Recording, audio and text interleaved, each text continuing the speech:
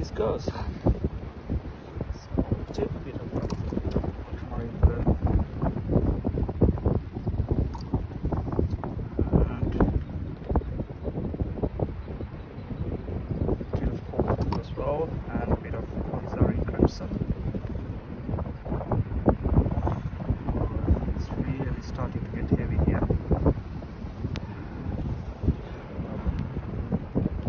Never mind.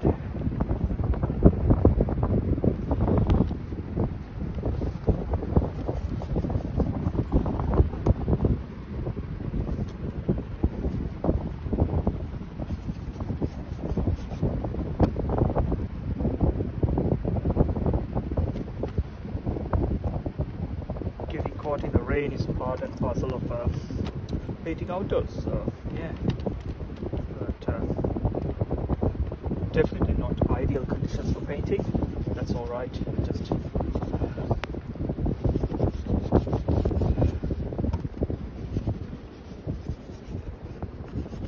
when you step out and paint, one thing that you need to be aware of, that things won't go according to plan always, so you should be always ready to say that's all right and keep going.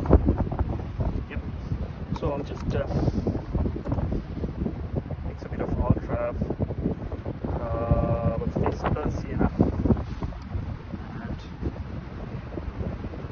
such to get it here. It's almost white down here.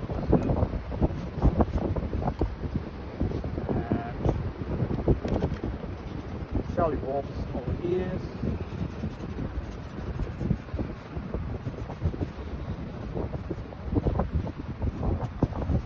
So that should just clean this edge a bit. Fix the color. So I'll put this see.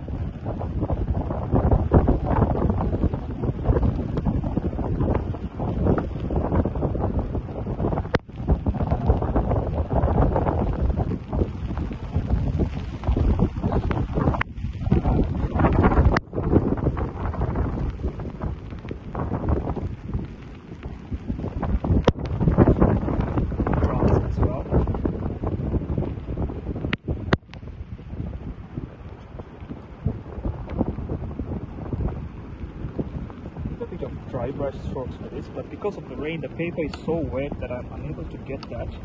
That's alright, I'll just continue.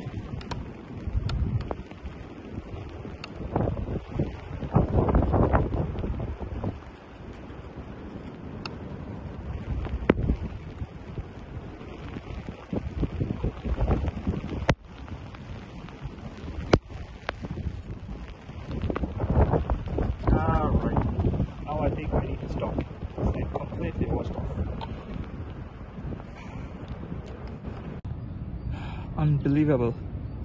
The rain has cleared and now we got some patches of blue sky as well.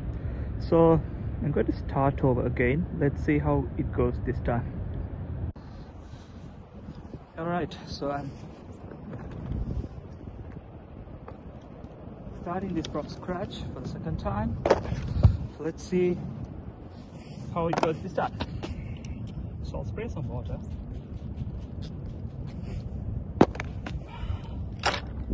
And my brushes are like full of sand. It's alright.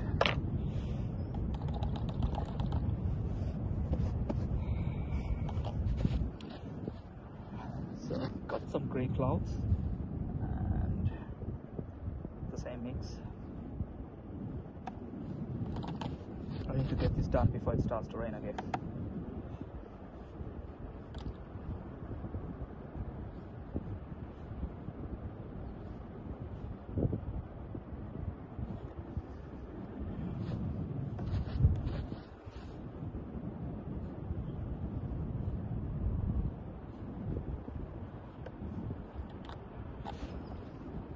So start at the top.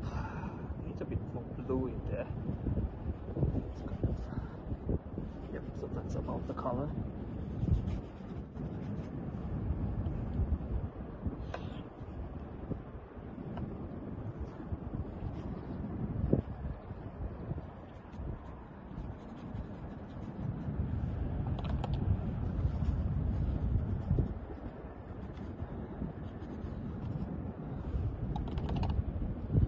We've got some what do you call it, blue sky as well in there.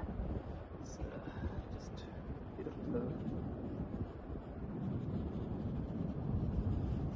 And yeah, that's our sky for today.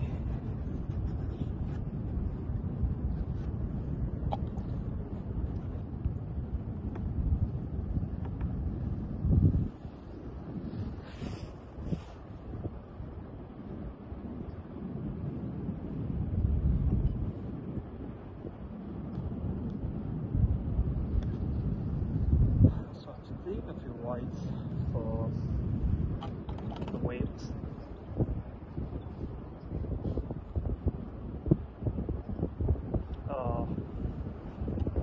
It's kind of starting to rain again. I'll try to put in at least the first wash so that I can go home and to kind of finish this off.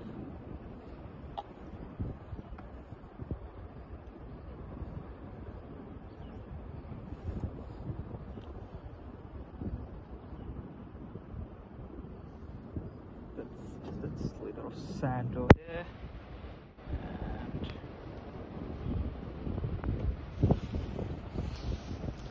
let's move into this part of the painting. It's almost white in the foreground, so I'll just add some water and really washed off basically. So that's kind of our first wash.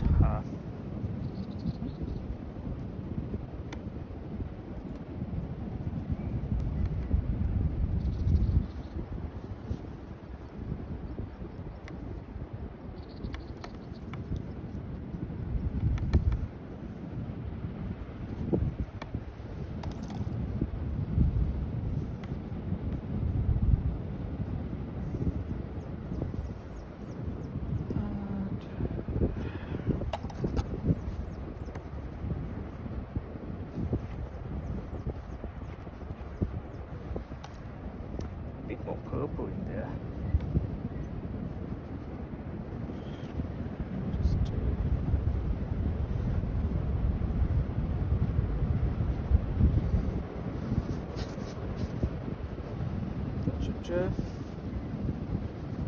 So I've done my first wash, and as you can see again, we're starting to get what you call the raindrops on the paper. I'll continue. Let's see where we end up this time.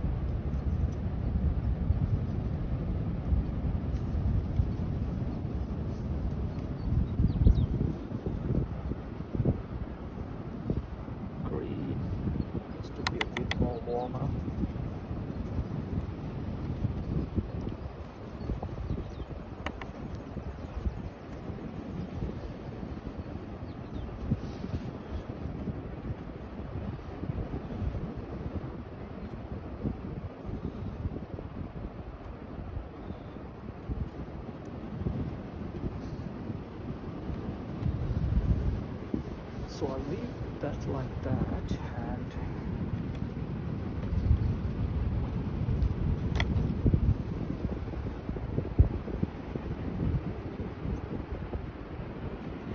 yep, so this.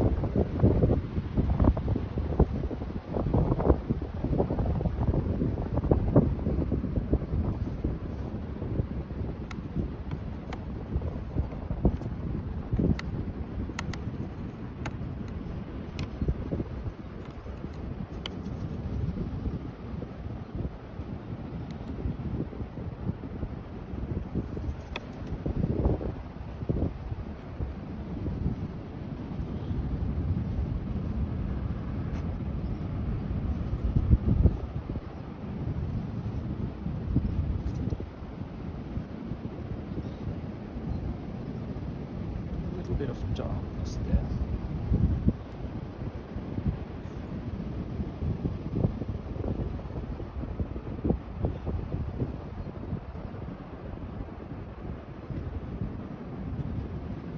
Yep, so that should be good. And maybe a bit of a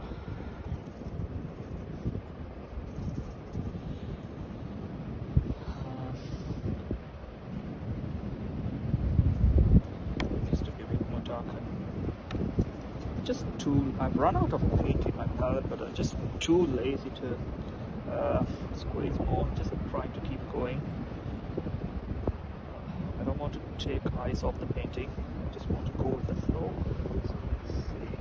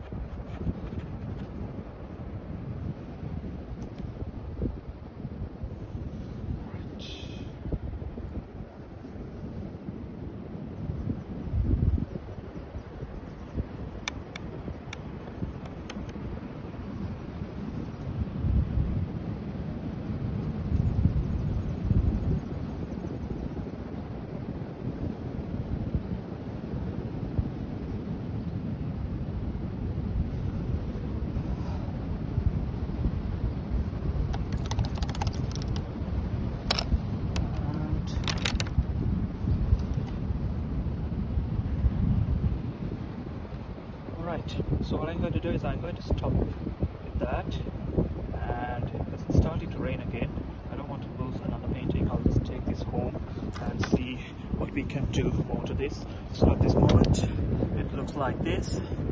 Let's see how we can finish it off at home. So I'm back in my studio and I have completely dried this painting. You can see the places in where the raindrops have fell. That's all right. It kind of looks nice as well. So I'm just going to finish it off. You would remember that there was kind of a small rock here that we need to put in. I don't have a reference photo with me because I forgot to take it. But I do remember what was there before, so I'll...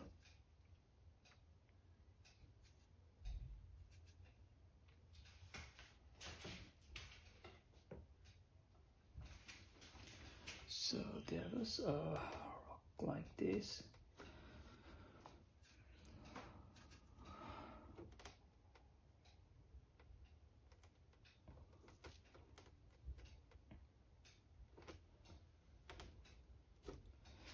And a few bits and pieces over here as well.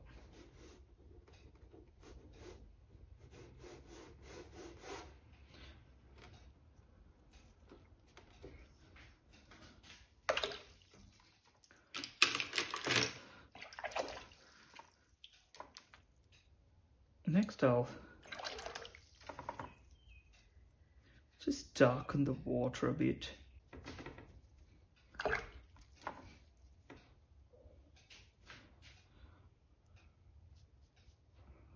Needs a bit more warmth in there.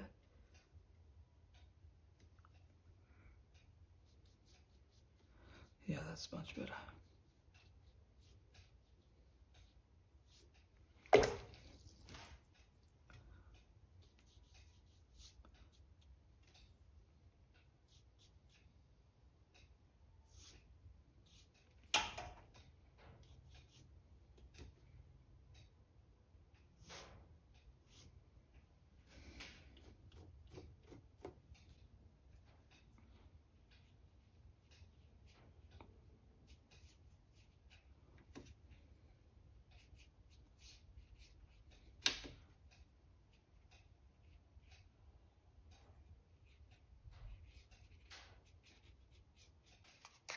I'll use a masking tape for this.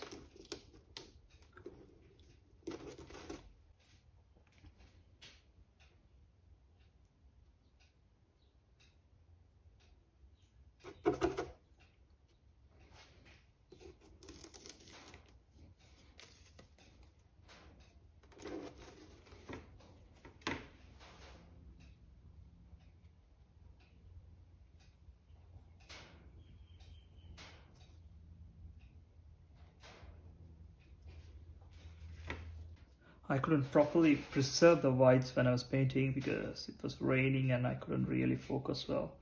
So I'll just use a bit of gouache, no other option left.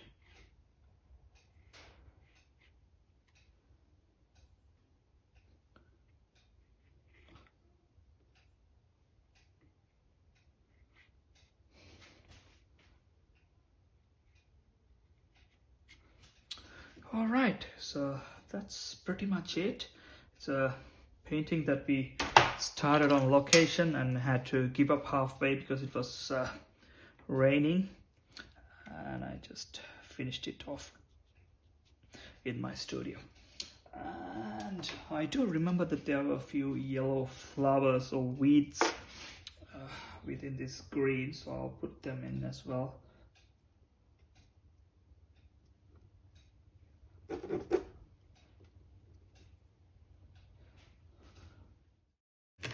So thanks for watching. I'll just remove the tape and we'll see how it looks with that nice white border around it.